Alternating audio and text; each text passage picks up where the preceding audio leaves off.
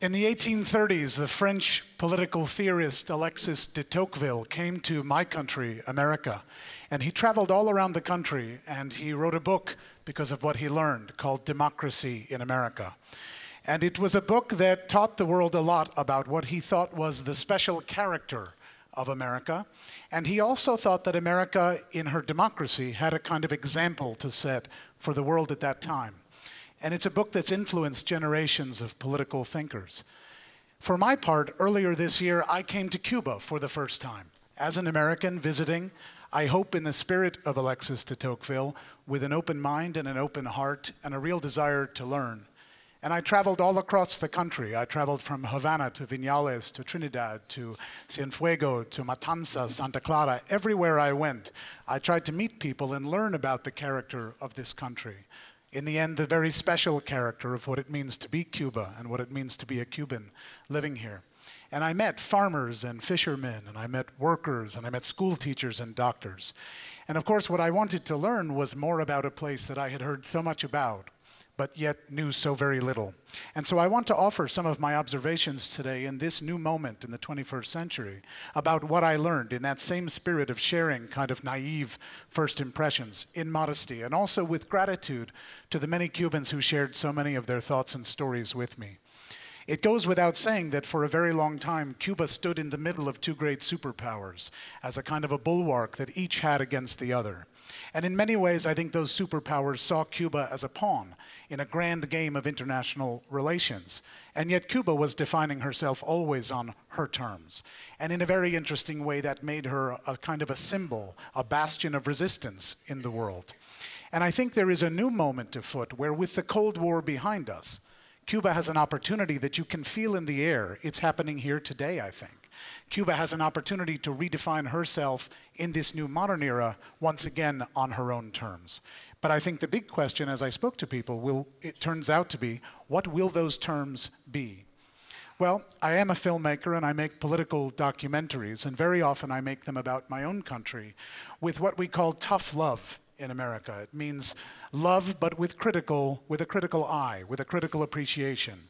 Because everywhere I went in Cuba, Cubans told me how much they love the American people, how much they really feel close to the American people, and I love the American people. But as a filmmaker and as a political thinker, I also am aware that my country, as a government, has conducted herself for decades in a way that has left our motivations open to question.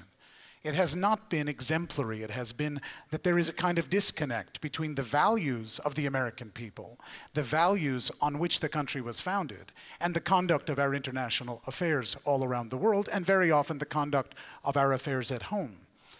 One statistic perhaps may explain to you what is going sort of at the heart of what's ailing America today, what is causing us pain. The 400 richest people in America today have more money than the bottom 150 million people. 400 people with more money than 150 million people. I do not believe you can have a democracy in that condition.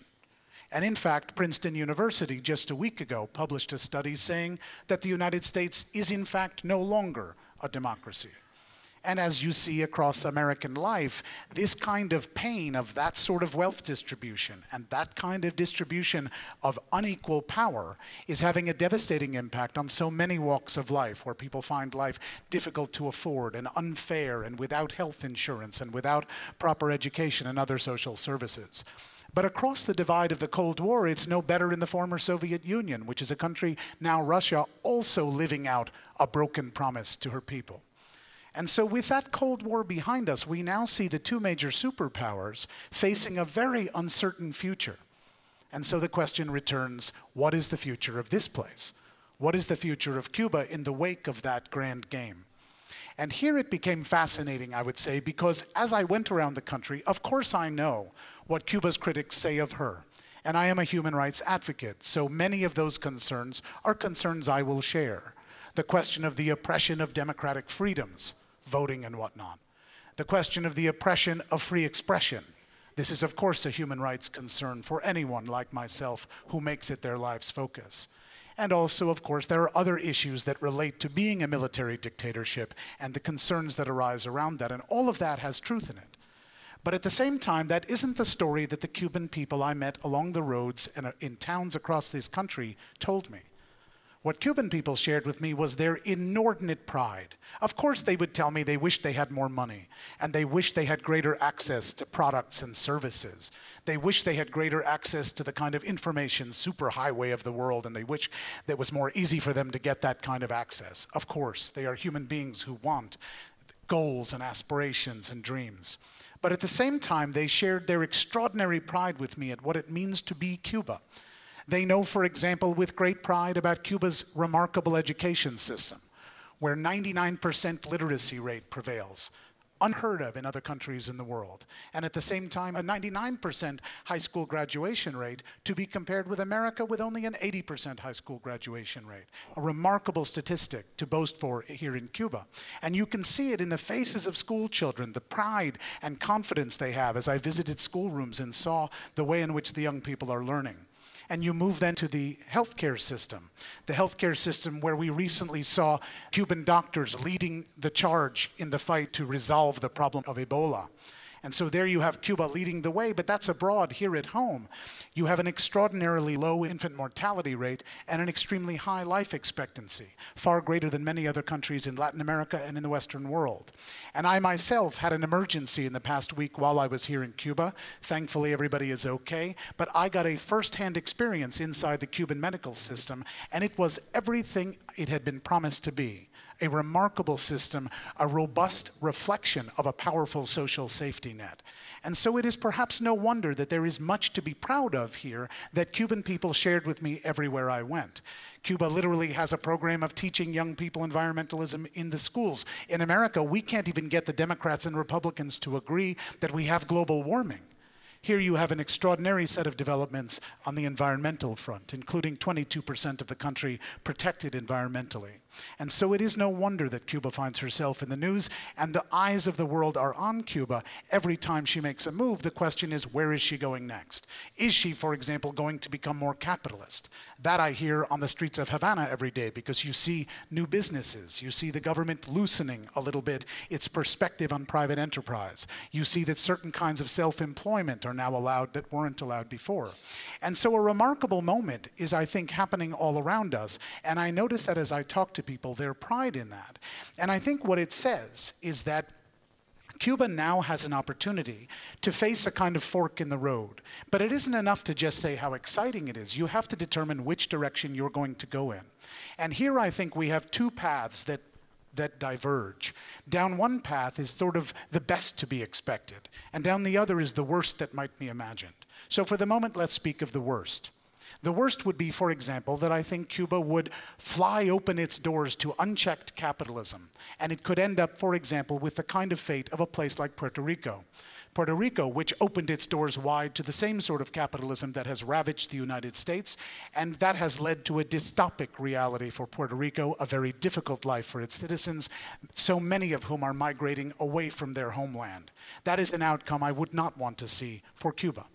But down another road, there is a different example from the East, the country of Bhutan.